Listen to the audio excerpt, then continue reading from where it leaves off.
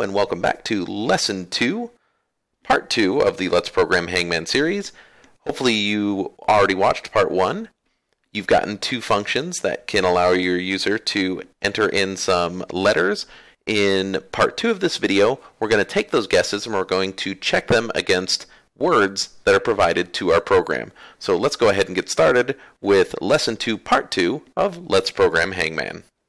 Now that we have this concept down, let's go ahead and just put in a word. And we're not going to use a random word. We're just going to use a word that we hard code in here. So we're going to say that the word equals piano. So piano will be our word. And so that's got a P, I, A, and an O and nothing else. Using what we have here, let's go ahead and have our program respond whether or not the letter the user guessed is in the word that we've selected here. I'm going to accomplish this by writing a third function here in my program, and I'm going to call this one check word. In order to check to see if the letter is in the word, my function is going to need to know what letter I guessed. So again, I'm going to use letter as a parameter. Without that, I wouldn't know what letter the user has guessed, and then I wouldn't be able to pass that into this function to see if it's in a given word. So this function will check to see if the user's letter is in a given word. And I can check this really easily with an if statement again. If the letter the user has guessed is in the word that we've selected, we're going to print, you have guessed correctly. And if it's not in the word, then we're going to print, you have guessed incorrectly. This little function right here gives us the ability to check and see if a letter the user has guessed is in a word that we've provided our program. Now, after we check a letter, I'm going to check the word for that letter as well. So we've called that function as well. And this is a good place to test it and see if we've created any errors or bugs in our program. So I know the word is piano. So let's go ahead and add an L. I know the letter L is not in piano, so when I enter L, it tells me I've guessed the letter L and that I've guessed incorrectly.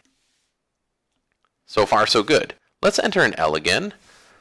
It tells me that I've already guessed that letter, and it lets me know that L was not a correct guess. Now let's go ahead and enter a P. I know that P is in piano. And it tells me that I've guessed the letter P and that I have guessed correctly. So this program is identifying the letter that's in the word. We can keep testing this by doing I, which is correct, A, which is correct, and let's try a W, which is incorrect. So this program is able to check and see if the letter we've guessed is in a word that we've given the program. We can further test this program by changing the word. So we'll change piano to automobile. Let's get a little bit more words for us to check with and run this program again.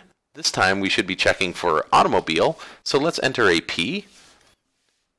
Last time that reported that P was a correct guess, but now that P is not an automobile, our program is letting us know that that's an incorrect guess. But if I enter an A right there, it knows that there is an A in automobile. If I check for an M, it knows that there's an M in automobile. So this little program right here can take a word and allow the user to guess a single letter and then tell us not only if that letter is in a word, but also keep track of all the letters that our user has guessed since the program was first run. So that's the concept of how checking a letter will work when we get around to putting this into our Hangman game. But let's go ahead and take a look at a challenge program to see if you can do this on your own.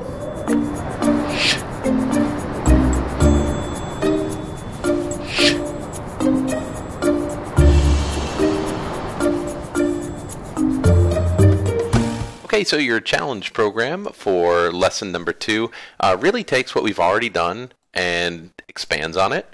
The first thing that you're going to need to do is randomly select a word. You can see that I have printed out what that word is, and you can do that in your program as well to make sure it's working. So in this case, we're looking for the word parking. You're going to prompt the user to enter a letter, but this time you're going to keep track in a couple of list variables. You're going to have a list variable that keeps track of correct guesses, and also one that keeps track of incorrect guesses. That way, when we report to the user their guesses, we can let them know which words have been correct and which ones have been incorrect. If the letter's already been guessed, you need to inform the user that that letter has already been guessed, but you don't report to them whether it's correct or incorrect anymore. So let me show you what I'm talking about here. So let's enter the letter P because P is in parking. It tells us that you've already guessed the letter P, that you have guessed the letter P, and that it is correct. And we continue. And you can see that it is reporting P in the correct letters tile. If I hit P again, it tells me that I've already guessed that letter, but it does not let me know whether or not we've guessed correctly or incorrectly because that information's already been given to our user. If I guess the letter W, which is not in parking, it's going to tell me that I've guessed the letter W, but that was incorrect, and it's going to put this in the W or in the incorrect letter row. And if I guess again, it will just tell me that I've already guessed that letter, but it won't report whether it was incorrect or correct because it's done that as well. When I run the program again, I should get a different word because I've added that random letter generator. This time I got the word television.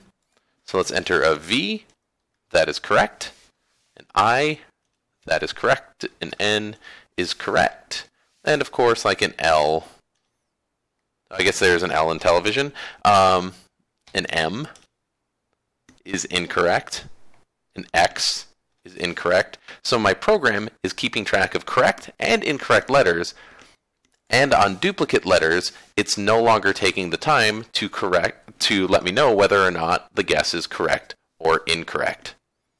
So that's your challenge program right there. A random word generator, 2 list variables, correct and incorrect, a letter informing the user whether their guess is correct or incorrect, but also the function doesn't run if the user has already guessed a letter and it's already been reported to them whether that guess was correct or incorrect. And that's going to wrap up Lesson 2 in the Let's Program Hangman series. Hopefully you learned a little bit about how to use list variables to your advantage, how to keep track of user guesses. These are all going to be really important skills when we put them all together and actually program Hangman. If you're trying the challenge program and you run into any problems, feel free to leave those comments or questions below, and I will answer them as best I can. As always, thank you so much for your support of the Python tutorial series and this channel. Thanks for watching, and have a great day.